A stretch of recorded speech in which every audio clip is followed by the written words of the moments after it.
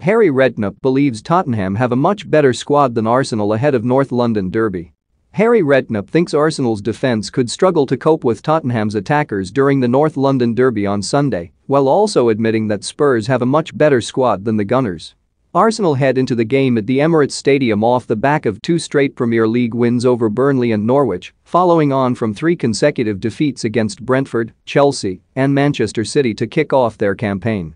Meanwhile, Spurs, who started the season with 3 consecutive wins, including an impressive 1-0 win over current league champions Man City, have been comprehensively beaten in their last 2 encounters against Crystal Palace and Chelsea.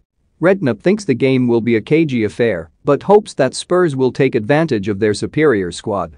"In my mind, the North London derby is an opportunity for Tottenham to show why they should be challenging for the top 4, he told The Sun.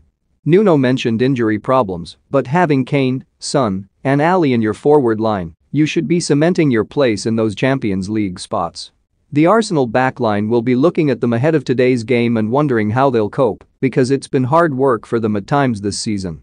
A lot of it will come down to whether the Gunners can raise their game, because there's no doubt Tottenham have a much better squad." The former manager, who was in charge of Spurs between 2008 and 2012, also admitted that the form books go out of the window during games against Arsenal. Nigel Winterburn warns Arsenal against making move for Ben White's former teammate Tim Sherwood names Premier League defender Arsenal should have signed instead of Ben White. Merson makes Premier League predictions including Arsenal v Spurs and Chelsea v Man City. "For me, the North London derby is always the best. It was a real blood and thunder game. Your whole week revolved around it," Redknapp added. "I will always remember Danny Rose lashing in a 30-yard volley in a 2-1 win over the Gunners in 2010 for his first ever Spurs goal. Derby days are always tight, and you never know what could happen." More Tim Sherwood slams Arsenal and Tottenham for signing average foreign players. More Paul Merson backs Arsenal to finish above Tottenham this season. For more